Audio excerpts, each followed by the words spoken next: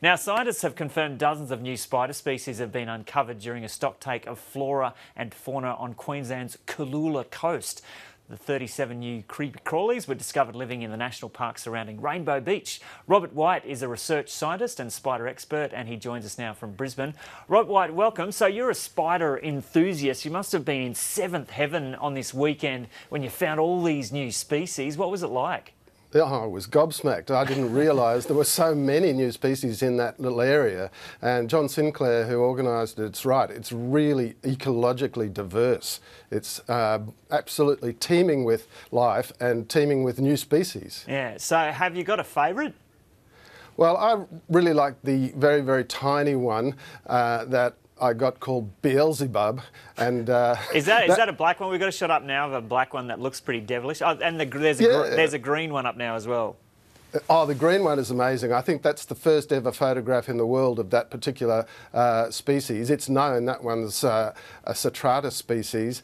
The Beelzebub is also another one which is the first successful photo of an Australian species. Also got the green one. I got the male of that, which is still undescribed. So I'll be able to describe that one now that it's been discovered. But it's the photos of getting these amazing photos of these tiny little creatures. It's like a treasure hunt that pays you off again and again. And so why do you think this particular area seems so rich in spiders?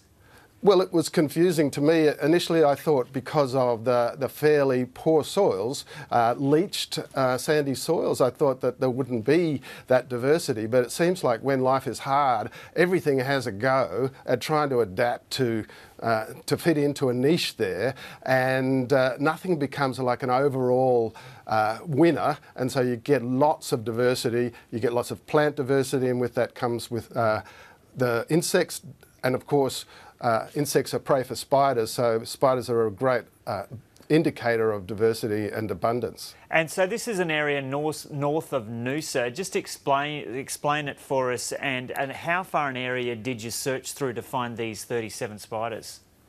Okay, so we had 3 sites that the spiders team went out on, including some really gifted young citizen scientists, naturalists who have brilliant eyesight, better than us, and really good fingers, and they would tube up these tiny little things. So I was very glad of them being able to see things normally invisible to the naked eye.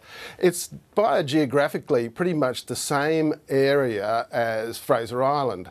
And I think what John Sinclair is trying to do is actually include it in that World Heritage area. Right. It's got amazing estuaries, bird life, phenomenal dunes and surf. It's a great place, you know, great holiday location.